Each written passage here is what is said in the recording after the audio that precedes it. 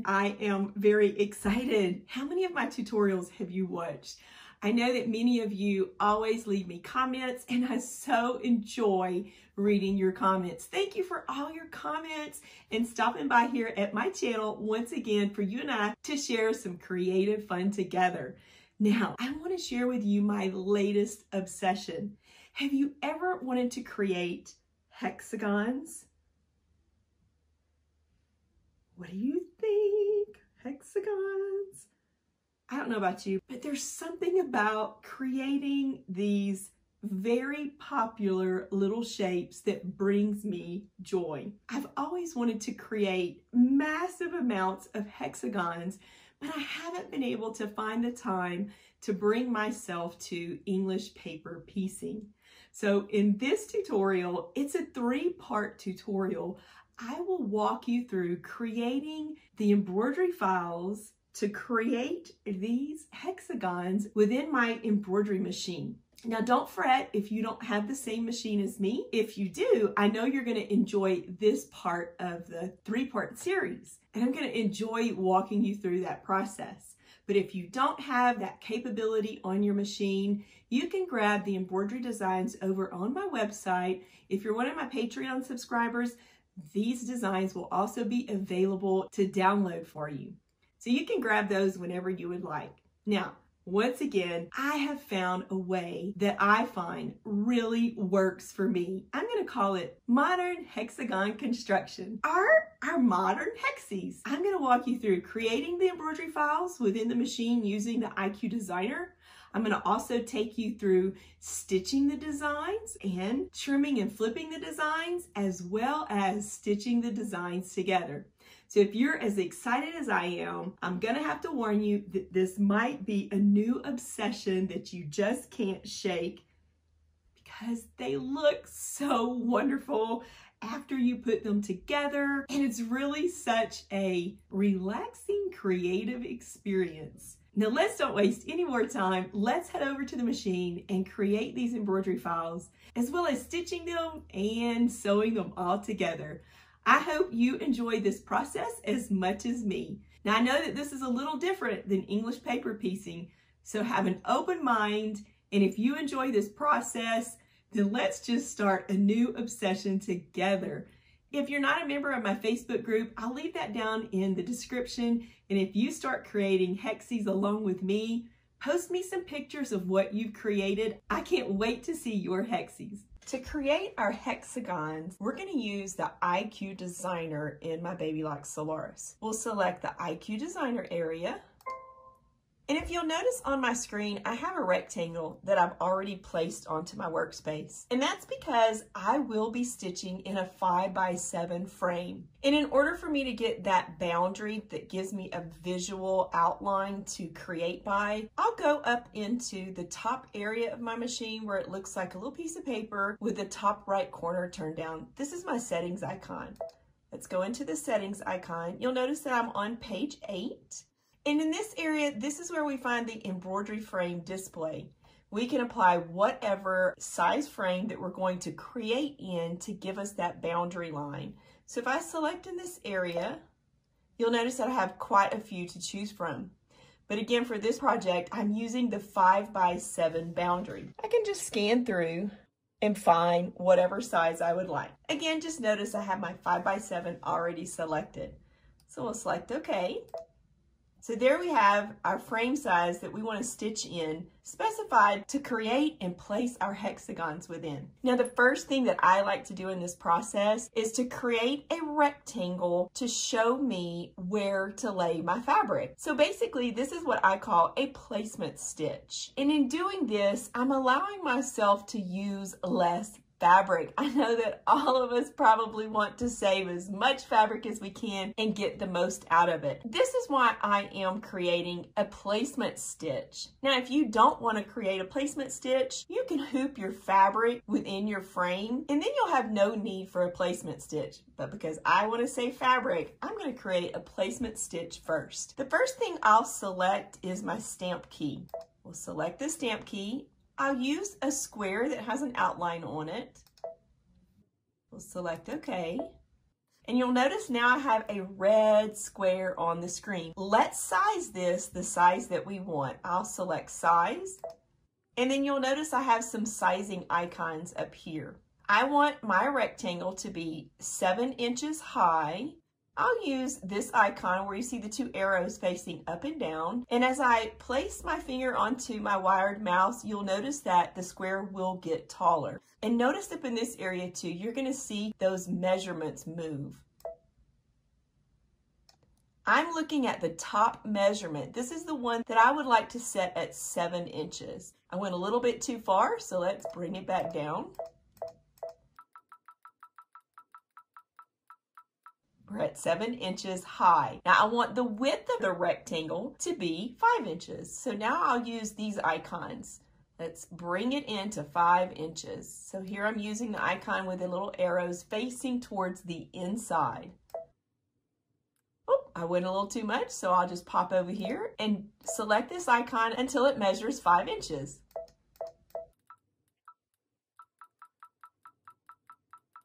Now we have our 5 by 7 rectangle. I'll select OK.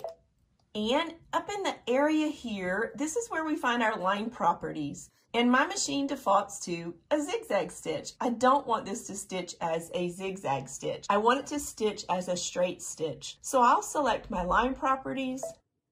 I'll apply my straight stitch. I'm going to change the color just for the fun of it. We'll select OK. Highlight my fill cup, and then we'll just touch the rectangle. I can use my mouse or I can slide my finger across the line, and you'll notice that you'll hear a little beep.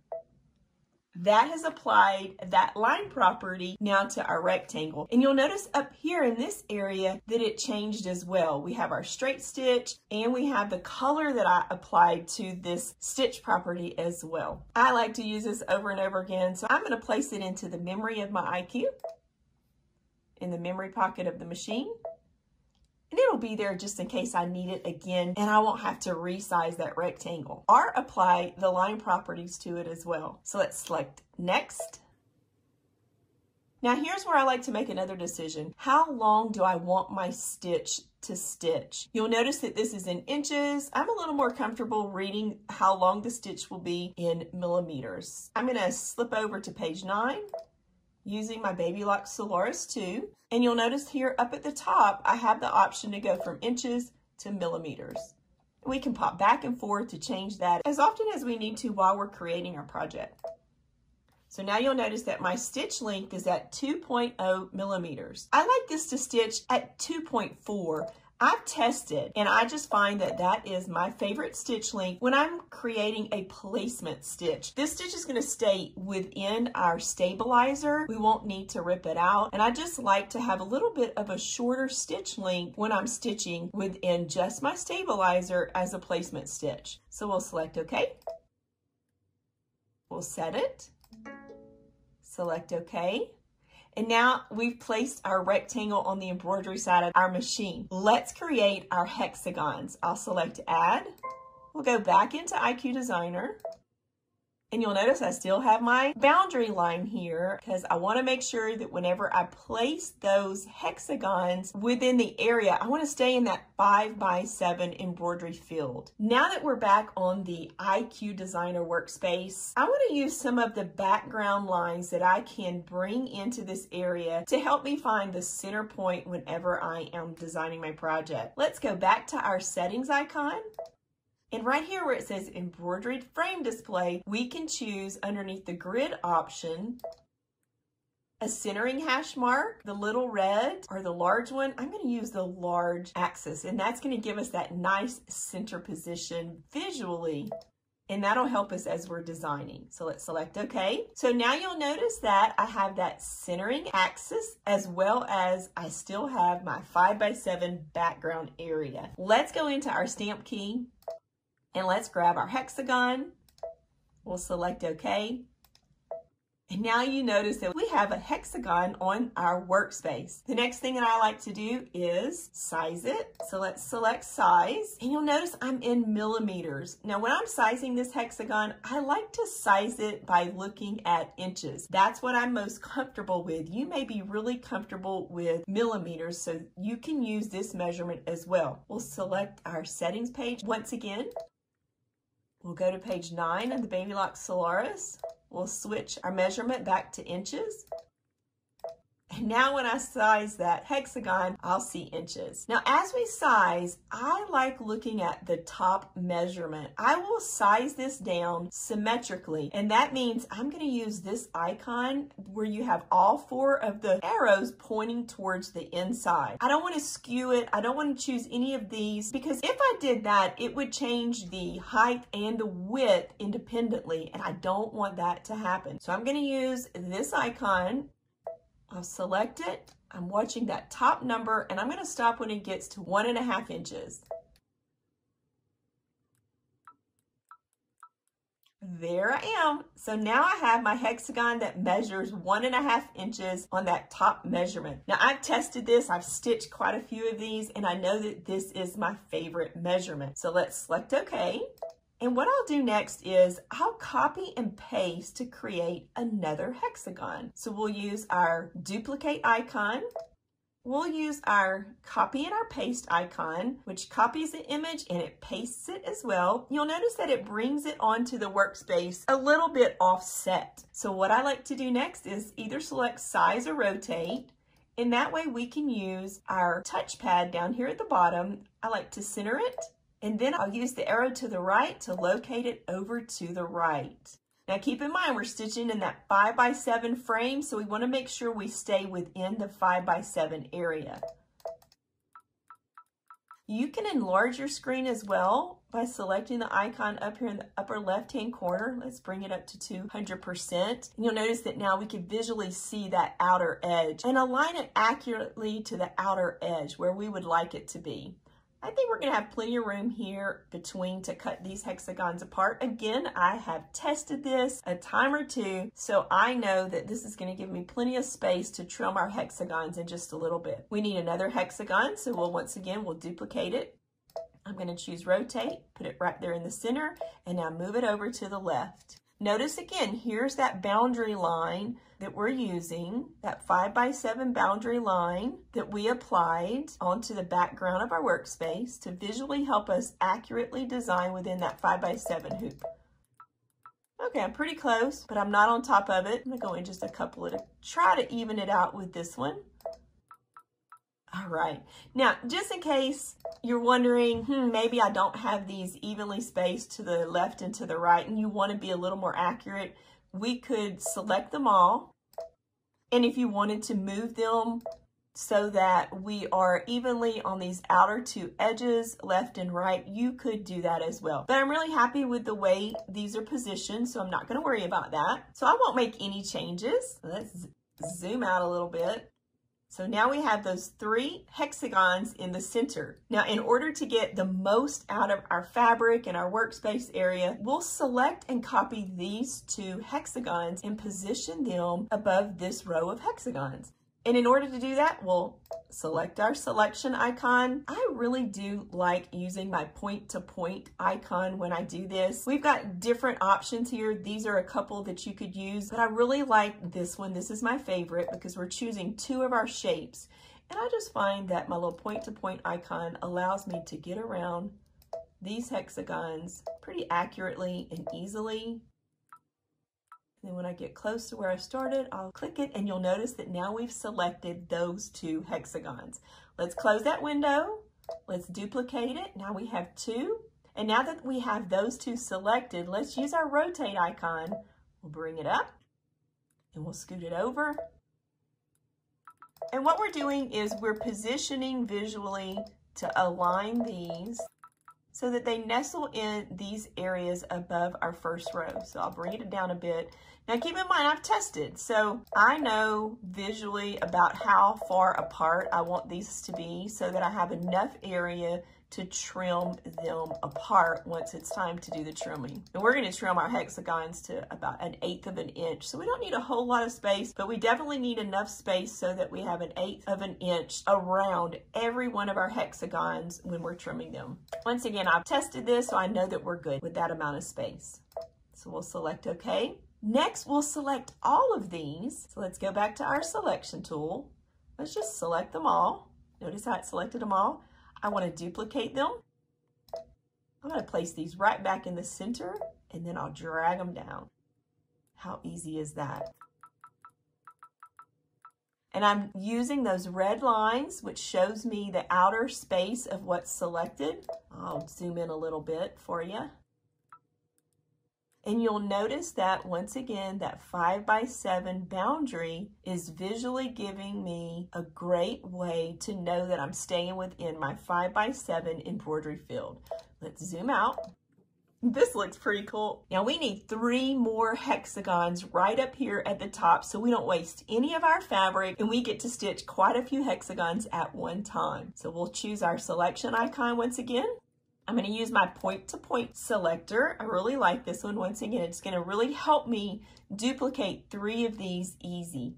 We can even zoom in if we would like. Okay, that's going to give me a better visual concept. Now that we're zoomed in, I'll just start clicking so that I go around my hexagons all the way over here to the right and up to the top. I can go up a little and then down, kind of staying in the center. It's like a maze. And now that I selected close to where I started, it automatically closed and selected those shapes within that area. Let's go back to 100%. Guess what we're gonna do? I bet you already know. Let's duplicate those 3. I'll select rotate and place them right back on top of where the 3 are located that we duplicated, and we'll bring these 3 all the way up to the top. Isn't this fun? I love creating these types of concepts. Okay, I think that I've positioned them pretty good. We can zoom in if we want to and take a look. So if we look at this top edge, we'll notice that we're within our 5x7 area. I'm pretty happy with all of that. I think that I've gotten it correct. I'll go back to 100%.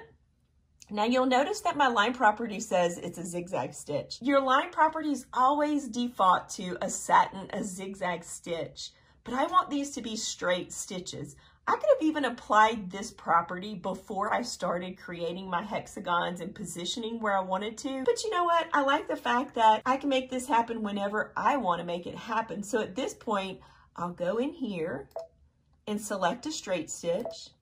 I'm going to choose a red color, that way you'll see it clearly. We want to select our bucket, our fill cup, and then we want to apply that red straight stitch property to each one of our hexagons. I can use my mouse and click. Notice how it changes the color. You want to make sure you've selected every one of them. I can even use my finger. Oh, did you hear that knock knock? That means that I already applied that line property to that shape. Listen to this. This is what you hear when you know you've already applied it. Oh, you get the little double knock. Now, another thing that really is giving us that confirmation that we've applied this stitch property to each one of our shapes is the fact that it's changing to that red color. So it gives us that visual reference as well as hearing the little knock knock sound if you try to apply it to one that you've already applied it to. So it's really great that you have a visual and a hearing concept whenever you're applying those line properties. Now that we've applied that line property, we are ready to bring these hexagons over to our embroidery side of our machine. We'll select next. Once again, I have the option to decide how long I want my stitch to stitch. And again, within this design, when I'm stitching those hexagons, I like them to stitch at a smaller stitch length. I'm not comfortable seeing these measurements in inches, so I'll pop up to my settings screen one more time. We'll slip over to page 9 on the Baby Lock Solaris.